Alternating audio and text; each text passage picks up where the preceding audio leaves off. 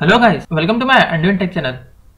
Today I am going to show you in this video how to reset Task Manager in Windows 11.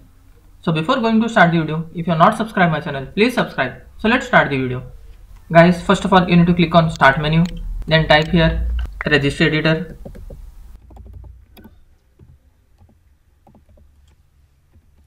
Click on Register Editor.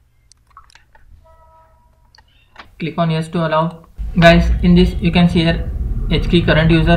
You have to double click on this. You can see here software. Double click on this. After that you can see here Microsoft. Double click on this. Guys, after that you need to find Windows. You can see here Windows. Double click on this. In this you can see here current version. Double click on this.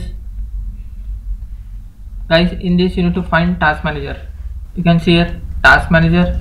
Just right click on Task Manager, click on delete and click yes to delete. After deleting the Task Manager, once you have to restart your PC. After restarting your PC, hope your Task Manager problem will be fixed. That's it guys. So in this way you can reset Task Manager in Windows 11. Thanks for watching. Hope if you like this video, please like, share and don't forget to subscribe.